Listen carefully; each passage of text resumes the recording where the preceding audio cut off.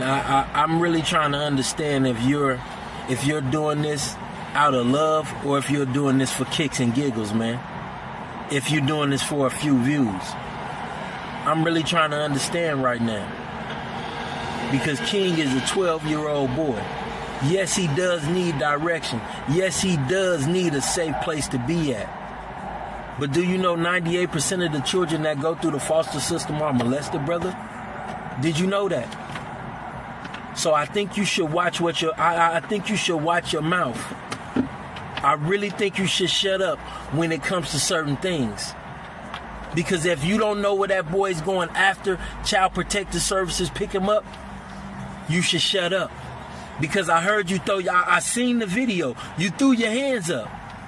You threw your hands up. And you said, my job is done. How your job done after that? See, you playing too many games. You prayed on their downfall in the name of Jesus. You said in the name of Jesus, you prayed on them niggas' downfall. You prayed on Finesse 2 times downfall. And I get it. If he leading that boy wrong, then you let God handle that. God don't need you to tell him what to do. He already know what to do before you even said it. It was already done. But what you doing is playing with God. Just a couple weeks ago, I watched you on another video. You told you spoke up on Asian people. You asked you said in Jesus' name you asked God to kill some old Asian women. Oh, and I know your subscribers, they was cracking up, they was laughing. They thought it was funny. Best believe God heard all of that. The Father heard all of that. You and your subscribers are real ugly-hearted, man. If they think that stuff is funny,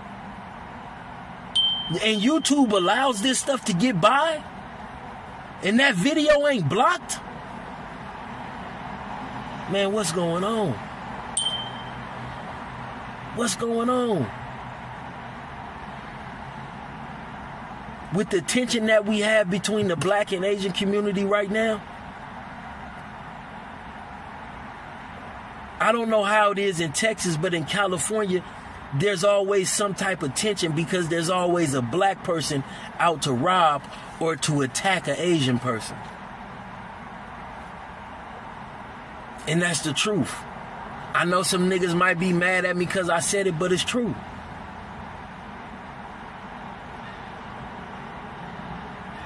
We gotta stop with the BS, man. We gotta start keeping it real, man. With ourselves first. And right now, we gotta stand up when somebody's saying something wrong, regardless if it's Charleston, right? Regardless if it's me, whoever. If you saying something wrong, man, we gotta speak up on that as a whole, man. This man praying on people and asking God to kill people. I mean, man, what type of people even sit back and laugh and think that shit is humorous? You got to be out your mind, man. Who invites death inside of their home? And the sad thing about it is today's world, if somebody really seen any of his children or seen it, they would try to do something to that man's children. You think Charleston White know that there's not threats on his life? There's real threats on that man's life. So he's going to keep pushing that same agenda. But the sad thing about it is somebody one day, he going to run into the wrong person one day.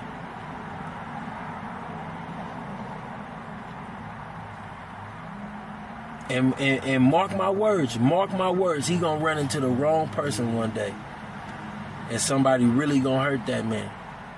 Hey y'all, man, I'm out, man. I'm just speaking my piece.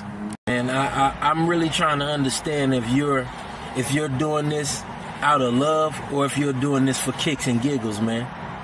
If you're doing this for a few views. I'm really trying to understand right now. Because King is a 12-year-old boy.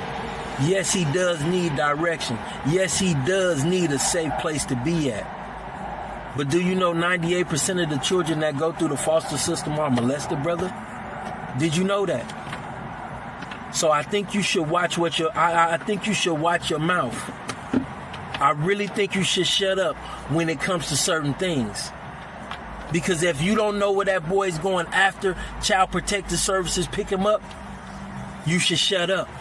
Because I heard you I seen the video. You threw your hands up. You threw your hands up. And you said, my job is done. How your job done after that? See, you playing too many